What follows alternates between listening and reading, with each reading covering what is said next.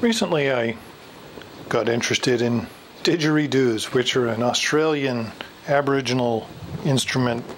It's kind of a drone, and you play it by vibrating your lips inside the chamber in this area and here. So this is the mouthpiece. And so I've made a couple of them that are varying levels of success. I wouldn't say that they work perfectly, but this one here was the first one that I made, and this was an 1.25 inch pipe, which I think is a little bit too small. And this one right here is a 2-inch pipe, which I think is a little bit too big. And this one here, I haven't gotten around to finishing off, is 1.5 inches, I think it is. Yeah, 1.5 inches. So the labels are on them, on the pipe, and it says in this red lettering here what the size pipe it is.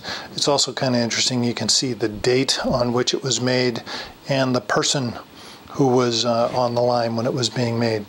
And it has some other information about the batch and the company and how to get in touch with the company. So this is just regular hardware store PVC.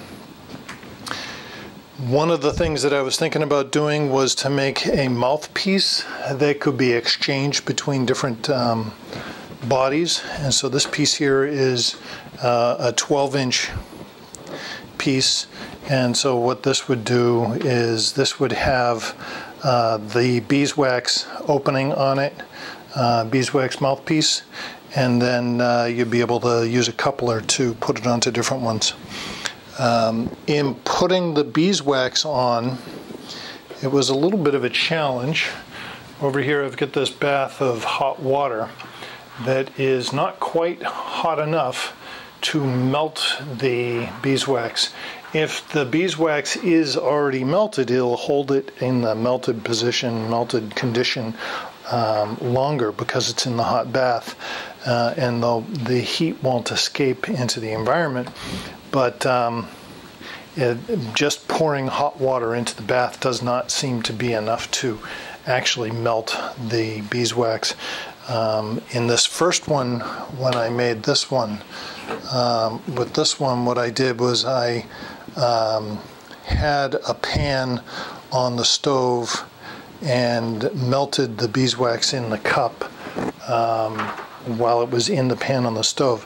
But I noticed that some of the wax was getting on the pan, and so I didn't do that for the second round.